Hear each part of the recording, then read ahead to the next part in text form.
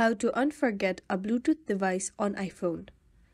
Let's jump right into the steps. First, you want to go ahead and open Settings app on your phone. Tap on Bluetooth. Now you will reach the Bluetooth setting. Make sure the Bluetooth is turned on. That is, the toggle button for Bluetooth is turned on.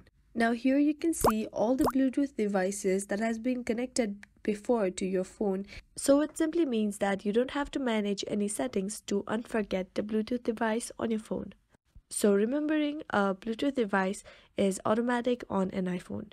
However, you can still forget the device by tapping on the I-like option on the right-hand side corner of the device.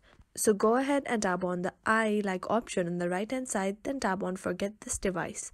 Tap on Forget device and you can do that to all the device that you want to forget. So that is all for today's video. I really hope this video helped you out. Thank you so much for watching till the very end.